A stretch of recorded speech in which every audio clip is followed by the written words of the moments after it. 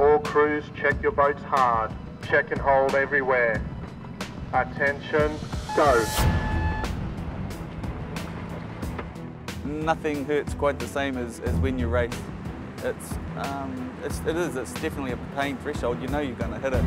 Your arms lock up, your lungs are burning, you're just giving it everything, but there's no way you're going to stop until you hear that hooter.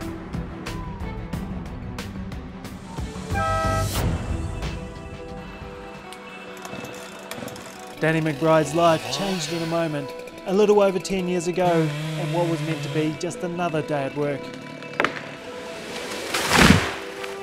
I think I did a lot of my grieving in that hour in the bush. 2 young children and a partner at home.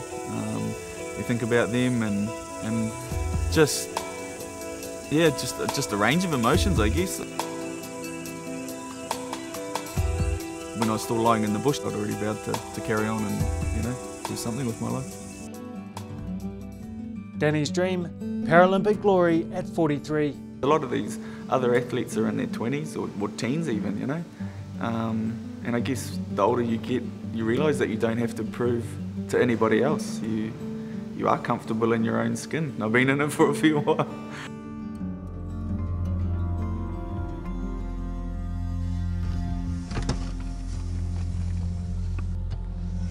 My personal philosophy is that I'm not going to the Paralympics to make up numbers.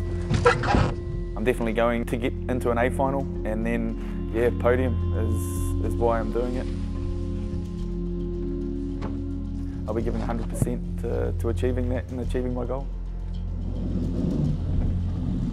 Yeah, I'm really looking forward to the challenge. Okay. Good luck, mate. Go hard. I haven't got the boat going as fast as I did in 2010 yet, but I think I'm getting pretty close. We've been working really hard over the summer, just trying to get the body fitter, and I think I'm stronger and fitter now than I was then, and that's just down to miles on the lake.